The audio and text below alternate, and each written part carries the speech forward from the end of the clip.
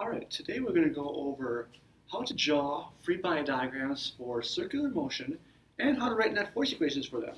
So let's start off with this example. You have a ball attached to a rubber band. I'm going to make it go in an orbit. Now, as I go through things, you might notice the tension in the rubber band changes at different spots. At the top, the rubber band gets really short. At the bottom, the rubber band gets really long. So that means the tension is increasing once it gets to the bottom. Let's try to figure out why that is. So when the ball's at the top, let's think about the forces acting on it. So here's the ball, here's the string, boom. So is there gravity acting on the ball? Of course there is. Which way is gravity going? Gravity is pulling down. I'm actually going to draw that in blue.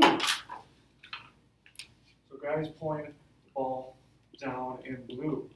Gravity. Then there's also tension pulling down because the ball's at the top. I have to pull down Ft. So if I want to write a net force equation for this ball, here's what it would look like. First of all, is there forces? Is there friction? Negligible. Is there a reaction force? Is it resting on anything, or is it sitting on anything? Is anything pushing on it? No. So it's just these two. So a net force equation would look like this: F net equals ma equals Fg plus Ft, because they're going in the same direction. So Ft plus Fg. Now, because it's going in a circle, the net force is actually centripetal force, because the definition of net force is the force that's left over after everything cancels out, and it's basically what happens to the object. Which way does it go? We know it's going in a circle. So the net force is actually centripetal force. And centripetal force has its own equation. Here's all the equations for all the different forces we're going to talk about. Centripetal force has its own equation. Instead of ma, we can write it as mv squared over r. So there's the setup for the ball at the top. Now, if I want to find the tension in the rope when the ball is at the top, let's see how do I solve for Ft. Well, I have to subtract Fg from both sides. So Ft equals Fc minus Fg. All right, let's compare that to when the ball's at the bottom. When the ball's at the bottom, here's the rope. We still have gravity going down.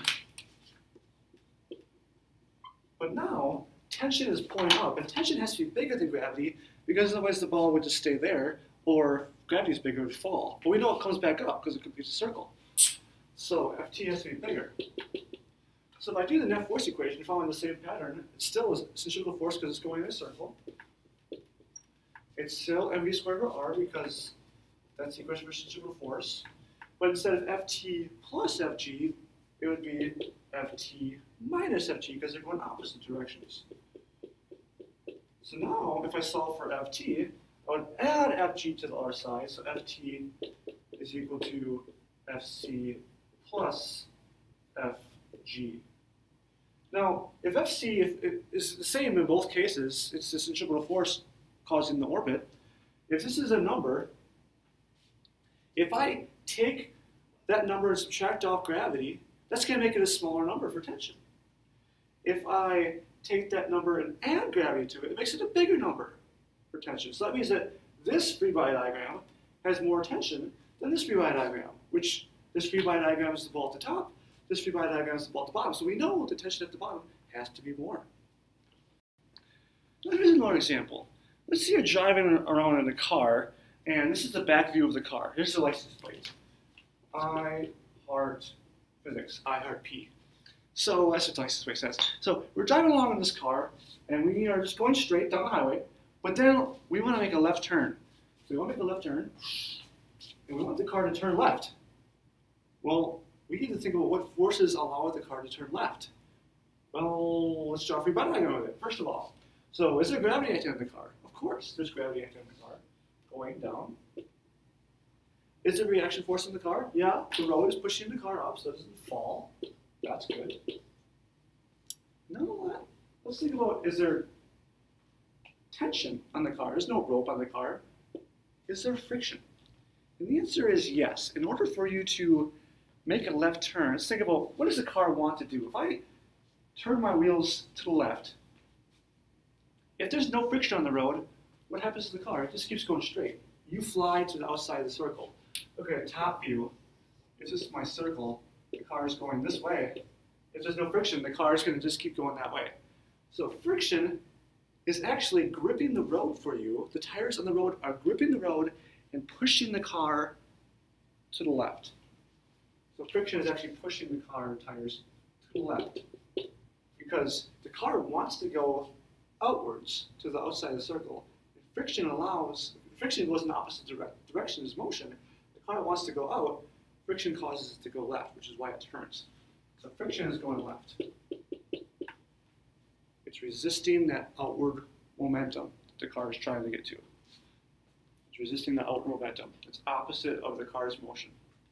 So it's causing a new motion because of it. Now, that's it. Now if I do a net force equation for this, we'll have C equals mv squared over r equals, well, these forces cancel out, it's just friction. Friction causes a centrifugal force. Centrifugal force is caused by the result of all the other forces put together. These forces combine to make the centrifugal force. Whatever force doesn't cancel out, that is the centrifugal force. It causes the circular motion to happen. Now, let's look at it. Sometimes the roads aren't flat. Sometimes they purposely will angle the road. So if I want to make a left turn, they'll actually bank the road up so the car is on an incline, like this. So here's the angle of the road, and now the car is trying to make a left turn.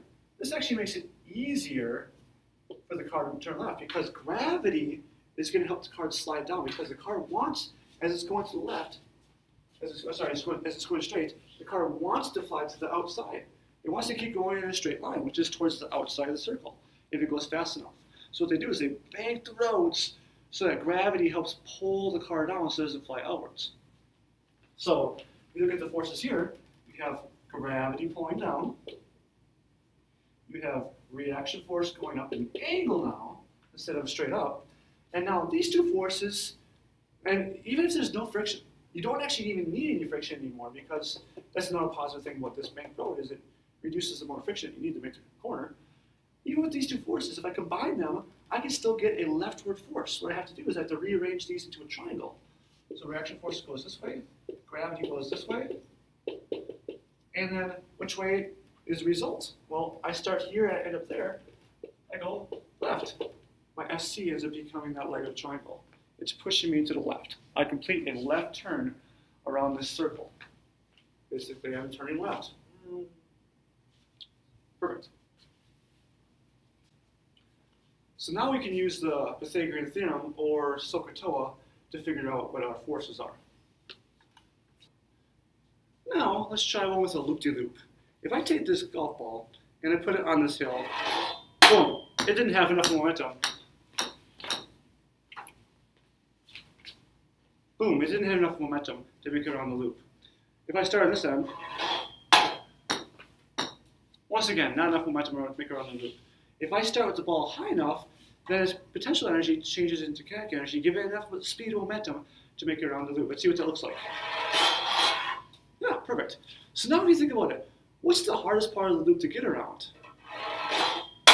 The very top, right? Because the higher up you go, the lower your velocity ends up being because you start losing some velocity and potential energy, and because you lose velocity, you lose momentum. So you tend to flow more. So the hardest part to get around the loop is the very top of the loop. So let's look at our free body diagram with the balls at the top. How fast does this ball need to travel in order to get around the top of the loop? Well, let's look at the forces here. Is there gravity? Of course there is. There's gravity pulling down. Is there friction? Yes, there's friction. Which way is friction going? Well, if the ball is going around the loop this way, friction is going to be going that way. Is there tension? Is there a rope? No.